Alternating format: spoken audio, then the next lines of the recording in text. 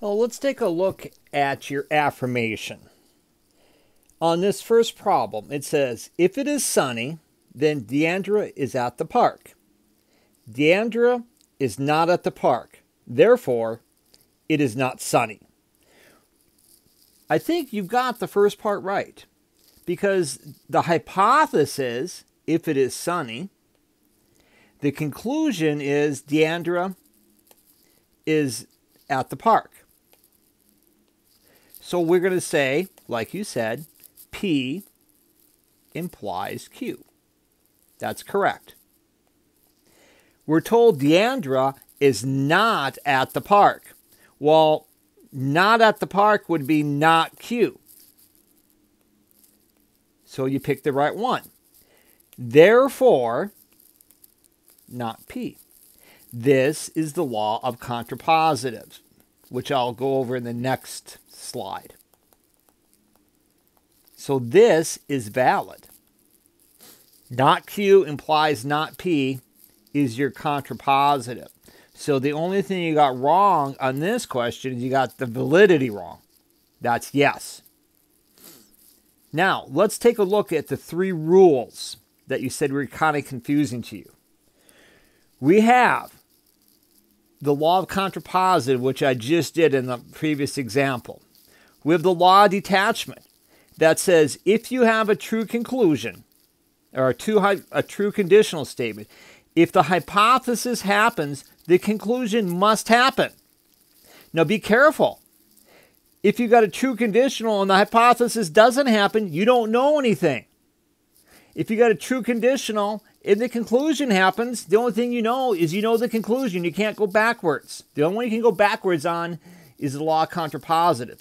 And we have the law of syllogism, which says if you have two true conditionals and the conclusion of the first conditional is the hypothesis of the second conditional, you just skip that part. You go from the first to the last.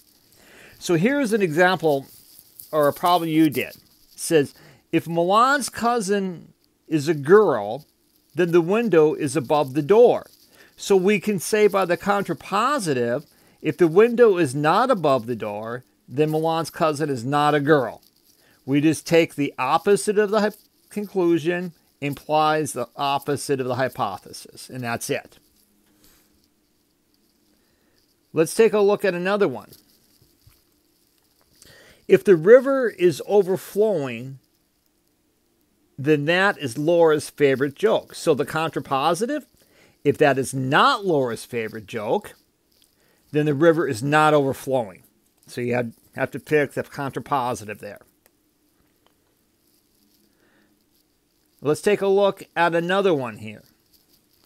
If the bake sale is on Thursday, so I'm going to say the bake sale is on Thursday. That's P. That's your hypothesis. Then Rachel is making cupcakes. So Rachel is making cupcakes. That's going to be our Q. So P implies Q. The bake sale is not on Thursday. So that's the opposite, or the negation of the hypothesis. See the problem?